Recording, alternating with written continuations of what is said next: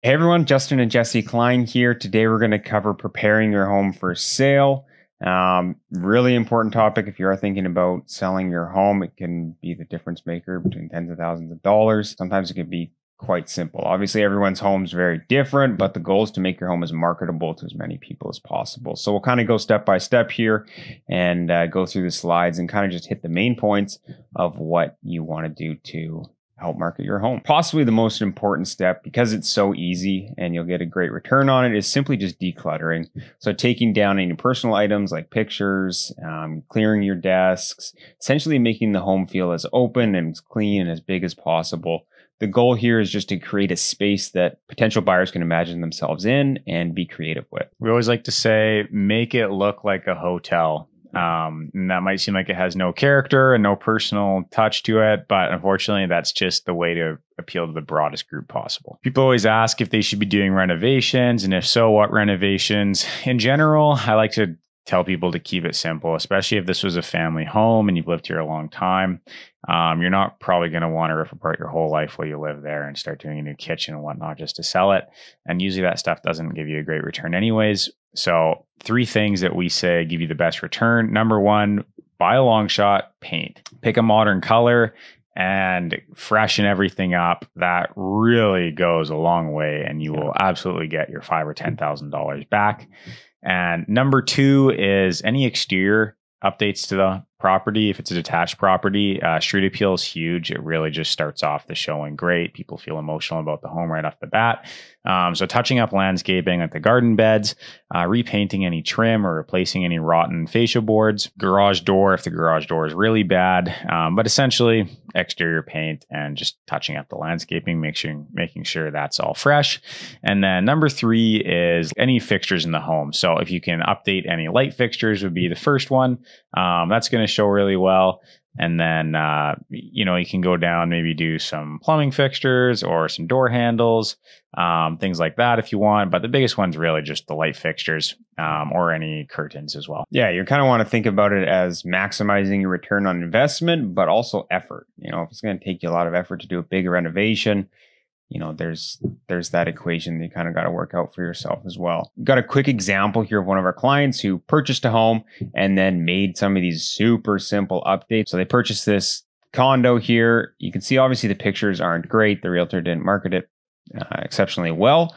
And then all they did was simply paint it and put in some new light fixtures, got some better pictures done.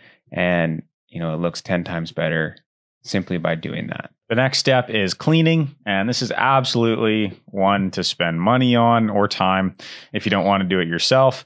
But hire someone if you don't want to do it yourself. Just get someone in there, do a deep clean, spend $1,000, and get them to scrub every single inch of that home, make it feel spick and span, smell amazing.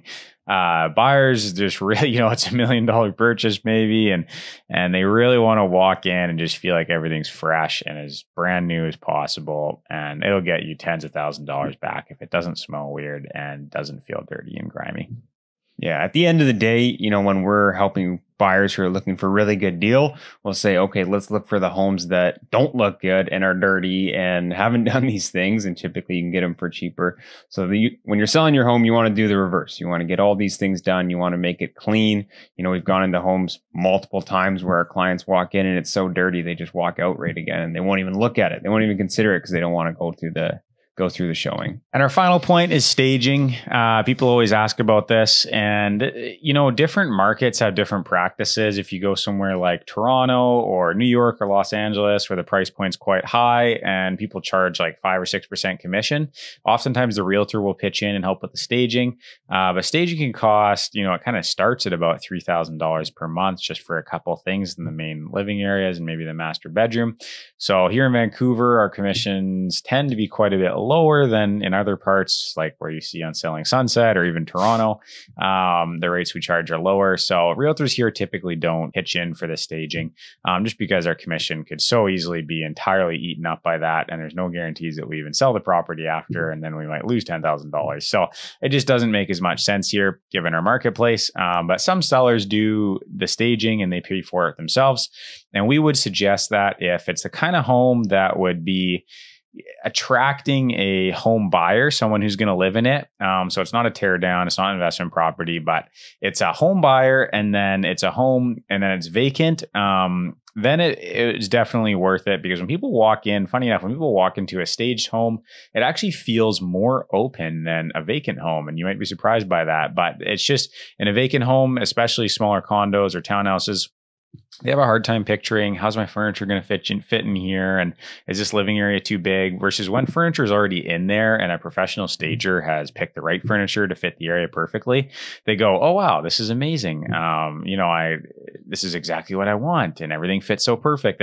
And then of course they move in and it's vacant on possession day, and then they bring their oversized couch in, and it's like, wait a second. But that's just how real estate works. So definitely, if you're selling a vacant home to somebody who is going to be living in there, if that's the end user, then it's worth staging. And even if it costs you $10,000 for a few months, you will get that money back on your sale price. And likely staged homes that are priced well, they sell within a couple weeks anyways, versus vacant homes can often take a couple months to sell versus staged homes. So it is worth it. So by now, hopefully you kind of have a good idea of what you would need to do for your home to sell it. But of course, you can have questions about, well, maybe I could do this, or what would help improve it. This is why we come into your home, we take a look at it, and we'll also advise you on what we think you should do and what's going to get you the most money out of your home.